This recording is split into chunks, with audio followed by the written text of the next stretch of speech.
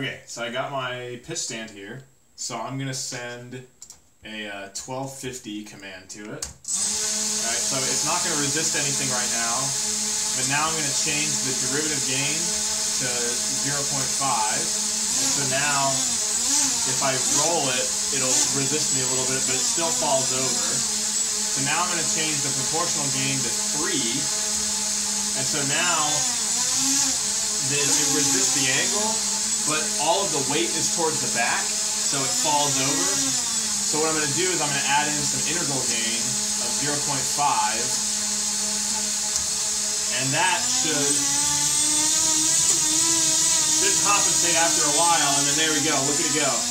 Alright, here we go. So we're going to arm 1250.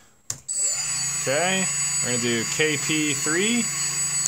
That's going to give us some oscillations. We're going to do KD2. That should damp that out. Then we're going to do KI 0.5 for some integral gain.